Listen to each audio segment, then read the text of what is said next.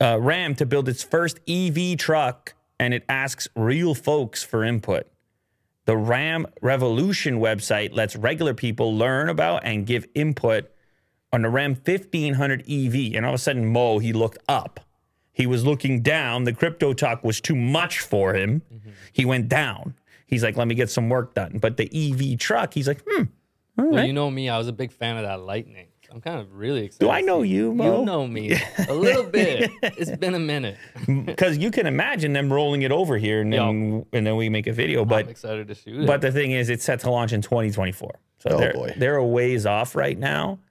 But it's kind of cool that they're asking the fans, they're asking the customers what they want to see. Ram has launched ramrevolution.com to gather real-world input from consumers on its upcoming Ram 1500 EV. It'll also conduct a year-long series called the Ram Real Talk Tour. Vans. To learn what was that? What? They're going to do vans, too. Big van guy. You think they're gonna do Big cargo van vans? guy. Van guy, Mo. I like the van life. This holiday season, Big Mo in his big van.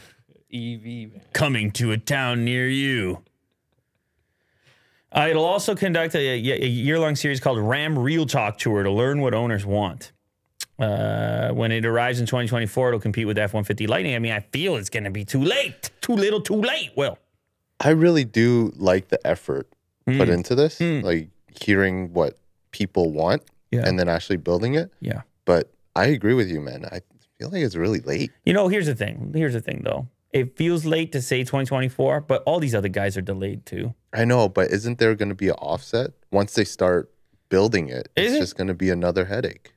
It's going to take another 2 years. I don't know. I mean, there's an argument. I'm not saying RAM is like Apple, but there's an argument that you wait, let the Gen 1 go, and then you see what people Learn want. from their mistakes. And you kind of implement some of these things and figure out some of the pain points.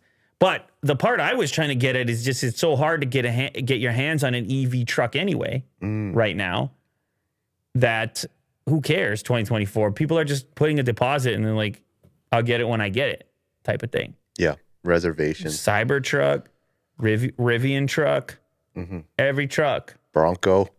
Oh, which is not EV, but I had to put it in there. Who wants to talk Bronco? No. You had to hijack the whole story. Well, you're talking about trucks there. To just tell everybody in the world. Broncos are very hard to get. About your Bronco. I'm just going to. Okay, so Will change his mind. Oh, why are you going there? Well, you went there, man. I didn't go there. Will is having a midlife crisis, all right? He realizes life is rude to say he realizes life is half over. And at first he said, I know how to solve this. I'm going to head out there and get myself a Toyota 4Runner. That's what happened. And he told overlanding. Yeah.